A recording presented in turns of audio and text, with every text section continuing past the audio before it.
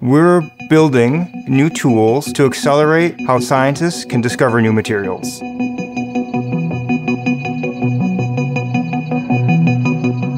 Everything is a computing platform these days. Not just our phones, but our watches, our cars. As computer chips become ubiquitous, we really need to make certain that all the materials that are used are as sustainable as possible. We are trying to use advanced simulation, including quantum computing, AI, deep search, and advanced automation to help us develop better and more sustainable materials that are used in the production of computer chips. More sustainable materials and manufacturing processes will enable more sustainable computing, which will enable a more sustainable planet.